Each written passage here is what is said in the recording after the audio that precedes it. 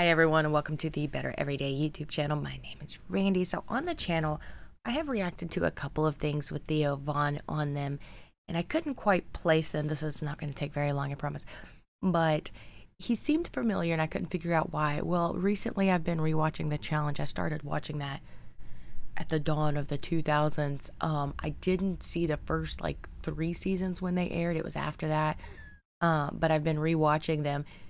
And that's where I know him from, was The Challenge. And he did so well. And he was watching Theo Von as a comedian. I wouldn't expect him to necessarily be as successful on The Challenge and just overall good member of a team and show as I would guess for a comedian, if that makes sense. He just, seeing him on The Challenge, he's a much better guy in general than I would have bet based on just being a stand-up comedian, you know.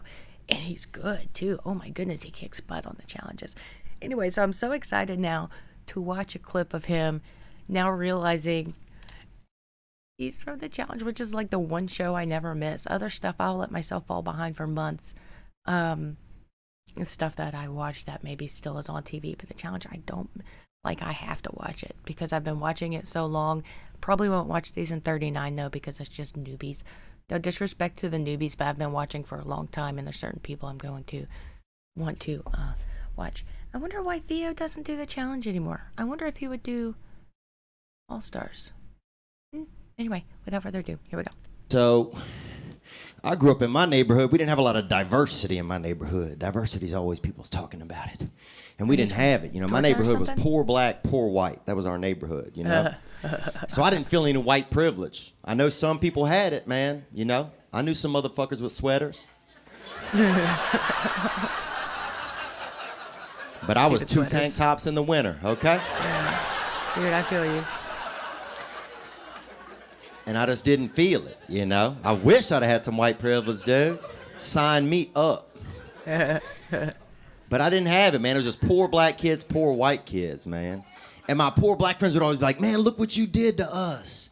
And I'm like, dude, do you think I would do all that shit to y'all and then move right next door, bro?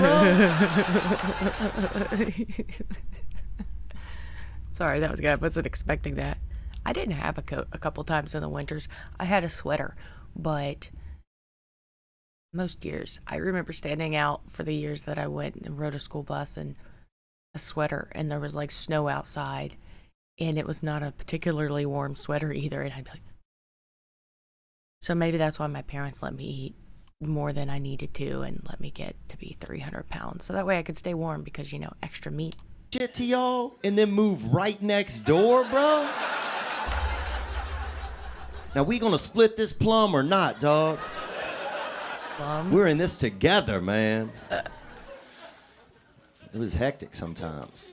Fighting with black kids is tough. I don't know if you ever fought a bunch of black dudes, but they win. They win, dude.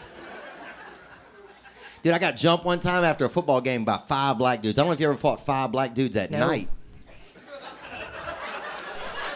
I know where he's going. Just imagine you're fighting 5 black dudes, right? Now close your eyes. Now how many black dudes are you fighting? As many as your imagination can hold.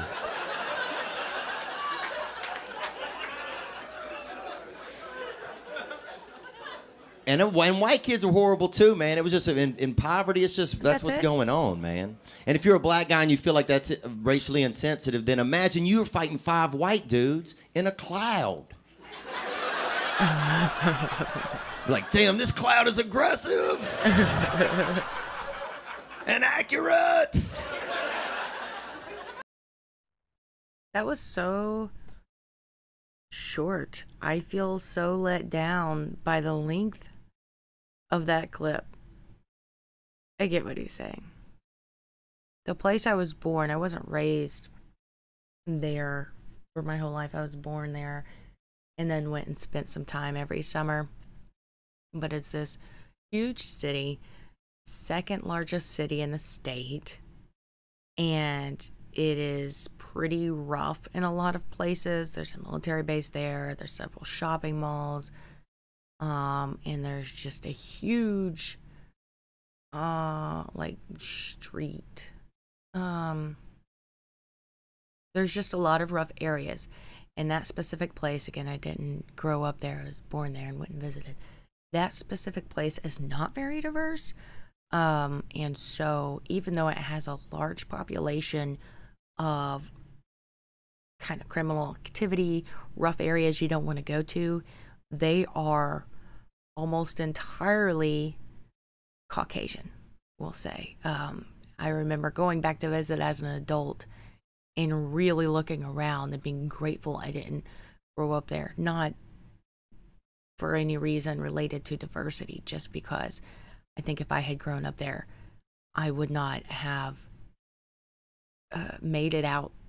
I have a cousin that was like a month older than me. She's passed away. A lot of her friends that age are in prison or passed away, and just, and then there are places I've been that have been super diverse despite being in areas you wouldn't expect to be diverse. I lived for years in Texas. Oh, I miss that. The food there, there are some really good benefits to being next to Mexico and having lots of residents that either are from there or, their parents or grandparents are from there. And then you learn what real food tastes like. And then after that, real Mexican food tastes like. After that, I don't know why I'm rambling off on this. That was way too short. Funny, I knew where he was going with the fighting in the dark because of a joke my sister made one time about her friend.